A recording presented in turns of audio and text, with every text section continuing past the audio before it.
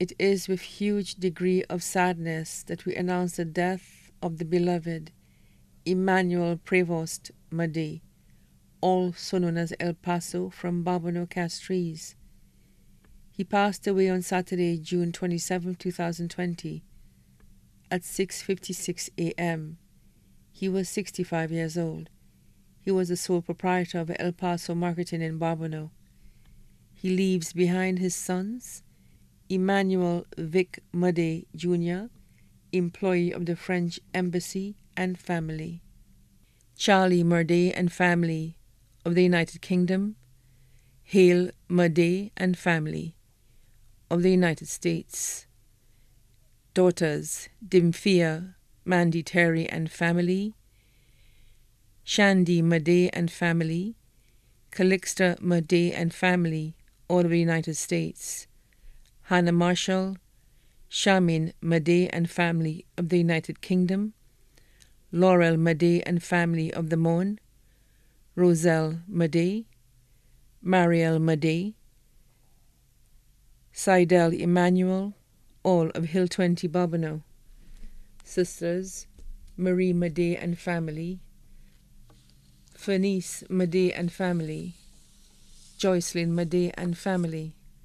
adopted sister Noraline Alexander and family; brothers Theodore Mande and family; Joycelyn Mande and family; David Mande and family; other siblings in French Guiana, Martinique, Guadeloupe, and France; 15 grandchildren; 4 great-grandchildren; best friend Andre Lewis, owner of Lewis Industries and family; special friends Kurt Nelson and family of Talvan Barbano; Thaddeus Francois of Denry; close friends Pastor Naz George and family; Tony Duboulay and family; Richard Jamari and family; Cuthbert Marshall and family; Jean-Baptiste Fanis, owner of Central Point Hardware; Mirpuri and family of Salemart; Barry Alexander and family of New York;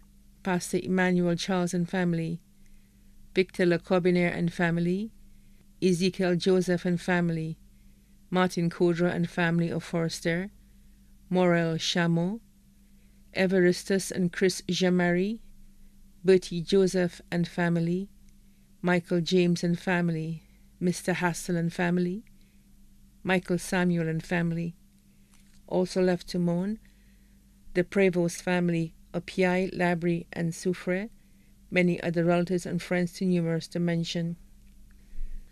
The funeral service of the late Emmanuel Mande, also known as El Paso, will be held at the Faith Baptist Church in Corinth, Grosley, on Thursday, July 9, 2020, at 2:30 p.m.